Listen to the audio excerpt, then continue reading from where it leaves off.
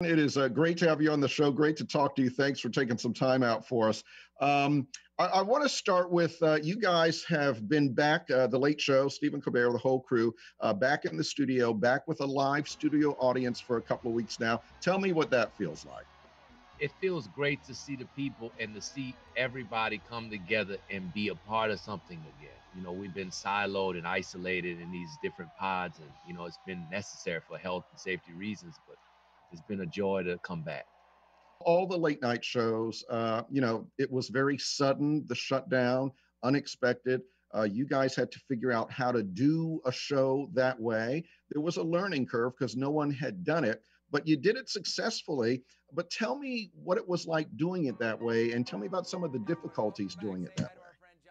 Well, it was difficult for me on many different levels because we didn't have a team to work with to do the lighting and the camera and the wardrobe. You have to basically do that yourself. Or, as Steven had Evie, his wife, doing it with him, I had my girl and my family all becoming the crew. So we didn't rehearse that. That wasn't something that we planned for. And on top of that, you're talking about in March.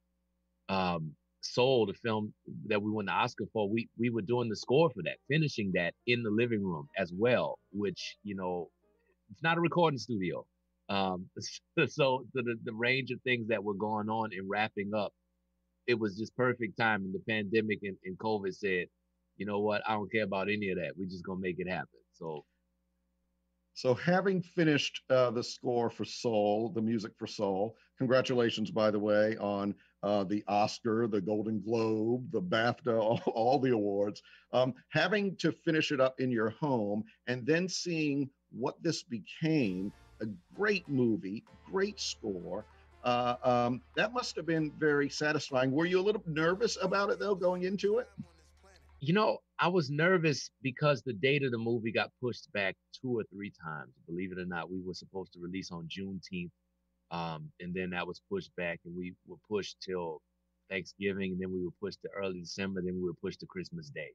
And the film didn't get a theatrical release. We didn't know if it was going to touch the hearts of so many people because it was a really deep, risky film for Pixar, having the first black lead.